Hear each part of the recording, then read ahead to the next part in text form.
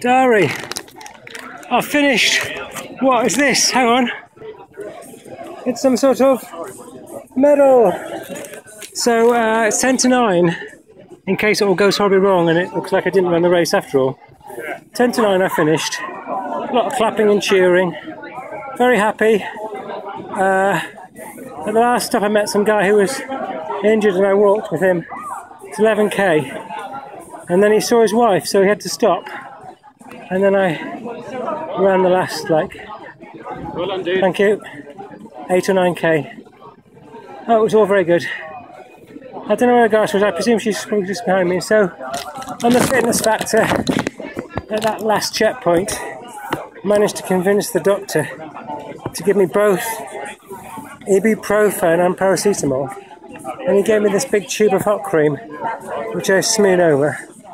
And so for the last 11k, I was sort of pain-free, which is just perfect.